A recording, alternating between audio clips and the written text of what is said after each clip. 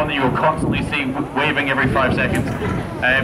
They came up from Newcastle. The other two were, let's see, Orag came from Germany. She then got moved to Belgium to be part of a breeding program.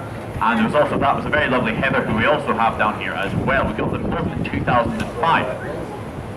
The reason that Benji waves is because this was about the only thing he was taught at Newcastle.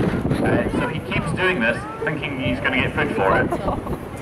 And it's about the only thing that he will do that is not one of our sort of designated exercises. Most of the ones that we teach them here are to sort of make them either build up muscle or to exercise the muscle that they would use during a process they'd use out in the wild. So for example, when they jump up and hit these little boys on the string there, that's the same sort of muscles they'd use diving down to catch fish when they're hunting. Now speaking of fish, the sort of fish that we've got in our buckets here is going to be roughly about 3.5 kilograms of herring.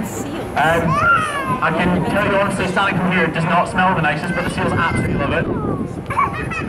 At least it smells a little bit better than the result of giving them this fish. Because it's a very gassy fish, we do get a lot of seal burps from this, which is all the reason that